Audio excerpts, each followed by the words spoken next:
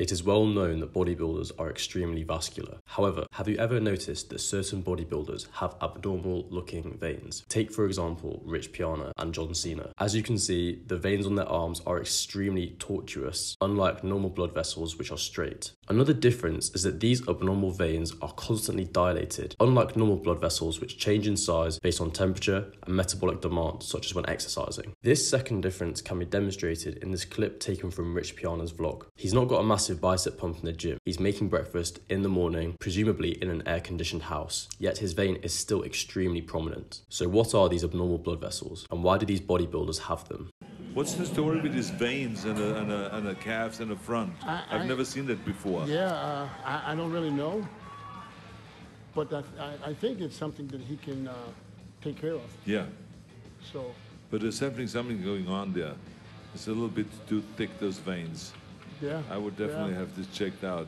The medical term for these blood vessels is varicose veins. Varicose is Latin for varus, meaning bent outwards, referring to their dilated nature. To understand the cause of varicose veins, it's first important to look at the anatomy of a vein. Veins contain valves. These valves prevent blood from flowing backwards within the vein, ensuring blood flows in one direction towards the heart. Varicose veins occur when these valves break, thereby allowing blood to flow backwards within the vein, causing the vein to become enlarged and tortuous. Varicose veins are a common condition, however, they typically occur in the legs of middle-aged women. So what causes these valves to break, and why are varicose veins more common in women? The cause of these valves breaking is high blood pressure, forcing the valve leaflets apart. There are several reasons why the incidence of varicose veins is higher in women compared to men. Women become pregnant. During pregnancy, the weight of the baby puts pressure on the pelvic veins, compressing them, thereby increasing the blood pressure downstream in the legs. Also, women are at higher risk of developing blood clots in their legs due to having higher estrogen levels. Blood clots in the deep veins block blood flow, thereby forcing blood to reroute from the deep veins to the superficial veins, again increasing blood pressure. So why do these male bodybuilders have varicose veins in their arms? The reason is due to the use of anabolic steroids. Firstly, at supraphysiological levels, testosterone stimulates blood vessels to constrict, resulting in increased blood pressure. Secondly, anabolic steroids stimulate heart muscle growth. This therefore decreases the space within the heart chamber to pump blood, consequently decreasing the volume of blood the heart can pump per beat. As a result, blood backs up upstream of the heart, again increasing blood pressure. Thirdly, testosterone is converted to estrogen by an enzyme called aromatase. Increased estrogen, as explained previously, is associated with an increased risk of varicose veins. As a side note, this is the reason why bodybuilders who take anabolic steroids also take aromatase inhibitors. Aromatase inhibitors block the conversion of testosterone to estrogen, thereby reducing the risk of estrogen-associated conditions such as blood clots, varicose veins, and gynecomastia.